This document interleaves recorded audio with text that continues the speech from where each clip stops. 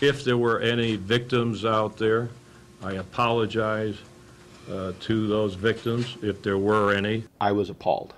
Quite frankly, I was appalled when I saw that, because I was the one who was in charge out in El Mirage at the time, reviewed these cases, and sent it to him.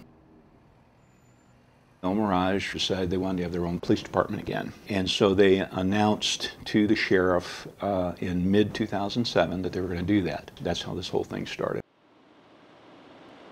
They wanted to give us all these police reports back from when they had been providing police service in El Mirage.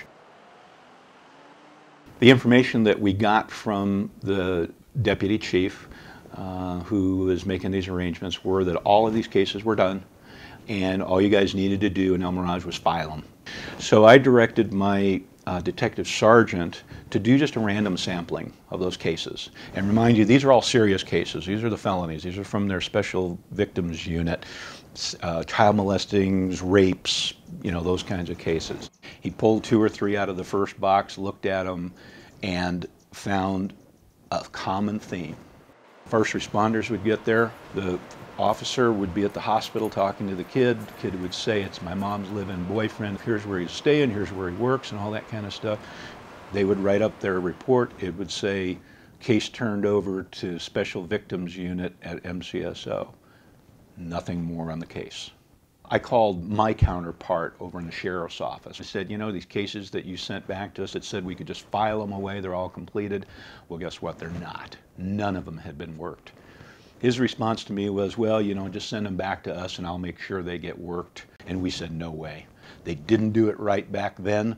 Why would they do it right this time around?" When we started to go look for these kids, started looking for these victims, we kept finding vacant homes. Homes had been boarded up, new people living there, phones and numbers had all been disconnected, no forwarding address, no, they haven't lived here in years, and that sort of thing.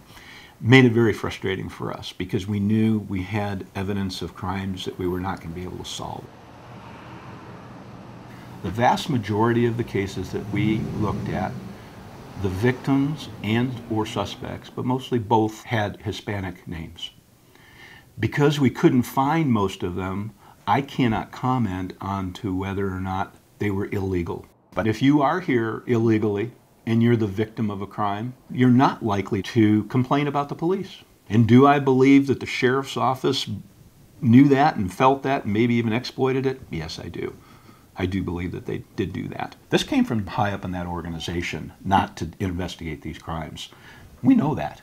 We know that. We heard that from the people who were working there. Their resources were diverted elsewhere, to human smuggling, to other units, instead of into the SVU where they were supposed to be.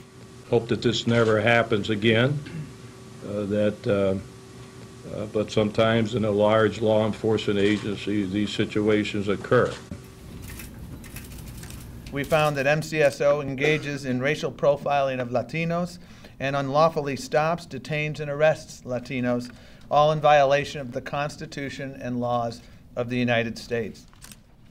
We are also reviewing allegations that MCSO has failed to investigate a large number of sex crimes. At the same time, we are examining the alleged failure to provide adequate policing services in Latino communities. We are not talking about isolated incidents.